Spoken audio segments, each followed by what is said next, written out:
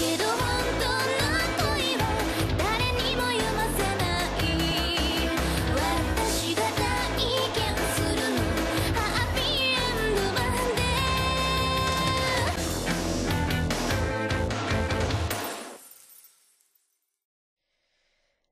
everybody, and welcome to my tutorial about paths and outlining on GIMP. I'm sorry I haven't been doing any tutorials really lately.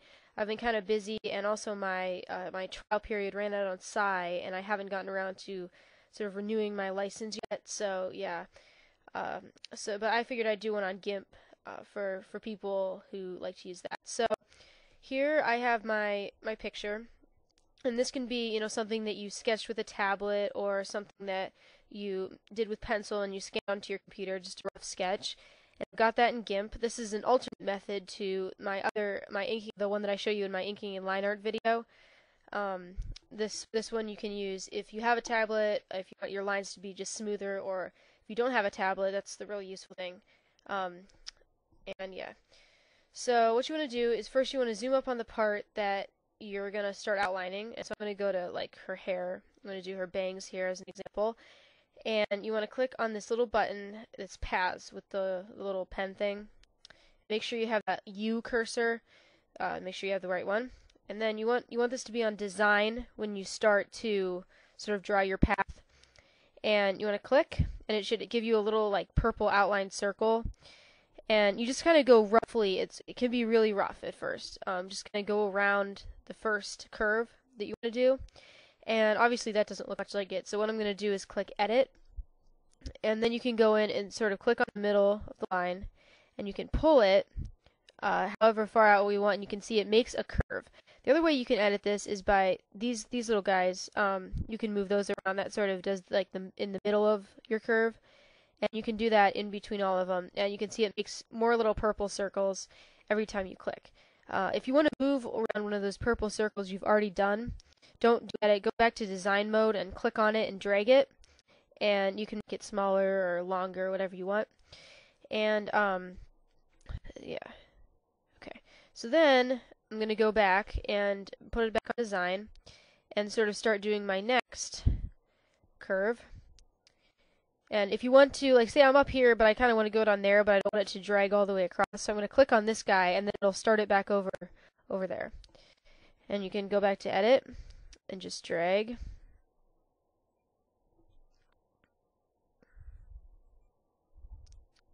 Make sure you're on a new layer that's like above your line art layer, your sketch layer.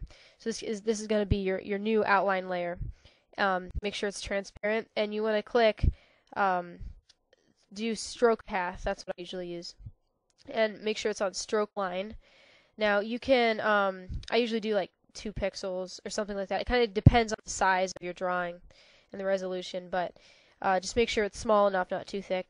And then if you go to line style, one way to make it look less like pixelized and sort of boxy is by clicking on this round one right there. That makes it, when it comes together, it's not like really hard and stuff. It's rounded. So if you click on that and then you stroke, you can see it outlined that in black. And it's still a little bit rough. You can go in for this and just sort of go around and fill in those little mistakes that there are. But then when you go out, it actually doesn't look too bad, and it's not too thick. Alright, so then you can just go in and click on Path again and sort of just pick up where you left off. As you can see, I have finished drawing the hair, and if I'm going to zoom in a little bit, if you look closely, when I get rid of this, it looks pretty smooth. There's some parts that are a little rough, but it's pretty good overall. And I just did that by using the path. I did want to say a couple things about like doing other details. Like for example, if I wanted to do some inside this hair, if I wanted to do like some little slashes that are thinner, I just want to use the paintbrush, and you can either you can draw it freehand if you have a tablet, or you can just like that, just thinner, or you can use the method that I showed you in one of my previous videos where you click and then you hold shift. Alright, as you can see, I have now finished the line art that I started. And I used a combination of the Path Tool and the method I showed you with the shift and click for making lines. And I wanted to direct your attention to one thing on here that helps you control your paths, which would be Windows, and you can go to Dockable Dialogs, and then down here is paths. So if you click on that, you can see with this you can pretty much view any path that you've ever drawn, like in the picture. And you can also like lock them together if you want to move them and stuff by clicking here. And it's just kind of cool because then you can like stroke or restroke anyone that you've drawn. And it just helps you keep track of them well. Alright, so this line art is now done, and here's the original. And now I can start coloring it. So thanks for watching. I hope you enjoyed it.